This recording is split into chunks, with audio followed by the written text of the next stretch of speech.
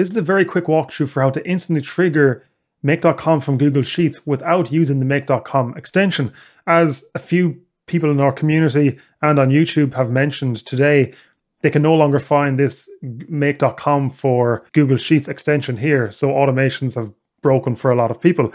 One very easy way to do this is to create a link and to link to the webhook from that. Otherwise, you can create a Google AppScript if you want to have a more sophisticated integration, but I'm just going to show you here how to do a webhook, which will just speed things up and hopefully get your automations up and running pretty quickly. So what we need to do is go to make.com, go to new scenario and go to webhook. So create a custom webhook, and then we're going to click add, choose a webhook, and then press save. Then copy that address to the clipboard. So we have that copied. And then within this webhook connection, we're going to type hyperlink and then start quotation mark and then copy it in. And then there we go. We have the link. What you can also do is add the link label. So the link label would be triggermake.com. Okay, and then I'm just going to click and drag this down. Now I'm going to go and I'll press save. I'll click run once on this. Then I'm going to go and click this button. Now it comes up in a new tab to say accepted. You can close that, but we'll go back and we see that it has hit the webhook. So now we're successfully hitting the webhook, but we need to pass it some data that's actually meaningful for us to be able to do something. Now there's a few different approaches we can take here. The first is where if you have a genuinely unique ID on the left-hand side or somewhere that you can identify a certain row, then what you can do is pass that data to the make.com scenario and then get the row from there. That's the first example that I'm going to give you here. How you do that is add in a question mark here and then pass in a query parameter. So pass in, for example, ID equals. Then after the quotation mark, select ampersand and then select the ID from the start and press enter. So that means that it's going to add in the ID to the end of that particular URL. Now let's go back to this make scenario, press run once.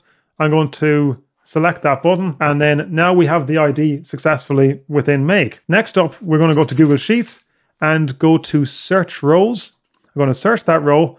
I'm going to select my spreadsheet. So I've selected my spreadsheet, then I'm going to select sheet 1, which is the name of this sheet 1. I'm going to limit it to 1, which is very important. And then the filter will be the ID. And then I'm going to pass in this ID for that filter and press save. Now I'll press save. I'll try this again. Press run once at the bottom left. Click this button. Excellent. We have the value within Google Sheets. And because we have the value within Google Sheets, you can now do whatever you want. You can update the row, you can trigger an external system or whatever you want. I think based on this make.com app, you need to at least have some sort of ID if you want to reference it. I don't think you can just get it based off the row number. I could be wrong about that.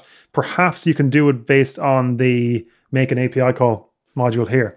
Anyway, so let's say that you do not have a specific ID. What you could do is pass in specific information, such as an email address or the status in this case. So what we could do is update this function, update this URL, and we'll say email, and then select the email field, which is there, and then type ampersand, start quotation mark, and then we'll open a quotation mark, add an ampersand within the quotation mark, and then from there you can pass in other information such as status.